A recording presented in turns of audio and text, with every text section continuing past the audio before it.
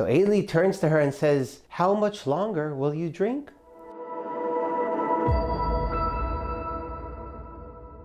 We all know the famous story of Chana and her 7 sons.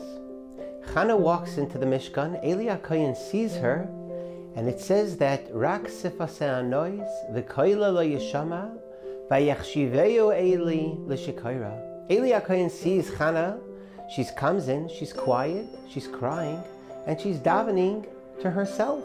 Now in those days people did not daven to themselves, so Eli HaKohen thinks that she is a drunk. So Eli turns to her and says, "How much longer will you drink?" She responds by saying, "I'm really a God-fearing woman and I'm not drunk, I'm just crying to Hashem." Eli HaKohen turns to her and says, "Go home, leich l'shalom, v'yimale Hashem ishaloseich." Hashem has answered your prayer. The Heilige Tzfas Emes asks, a minute ago you thought she's drunk, and now you think that she's all taken care of, helped, go home? And the Tzfas Emes gives us a very strong insight. When a child is hurting, when a friend is hurting, when a student is hurting, it bothers us. So when Chana came and it didn't bother him, he thought that something was wrong. Why isn't it bothering me?